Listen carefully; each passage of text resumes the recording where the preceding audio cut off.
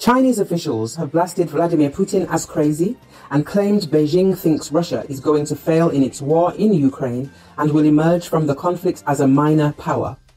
Several Chinese officials warned Beijing must not simply follow Russia and blindly support the war in Ukraine in a rare rebuke of Putin's barbaric invasion. The officials said they believe that Russia will fail to win the war in Ukraine, and the impact of such an expensive and deadly conflict will see Moscow emerge as a minor power with a diminished economy and a poor standing on the world stage.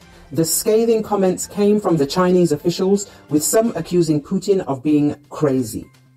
Mark a significant turning point in the supposedly amicable relations between Russia and China, just a month after the two countries vowed to deepen their bilateral ties. It now appears that President Xi Jinping may be doing his best through his officials to distance himself from Putin and his war, as the Chinese leader now focuses on improving his diplomatic relations with the West. Putin is crazy, one Chinese official told the Financial Times. The invasion decision was made by a very small group of people. China shouldn't simply follow Russia. Beijing now believes that it is likely that Russia will fail in its mission to win its war against Ukraine and will emerge from the conflict a minor power, Chinese officials said.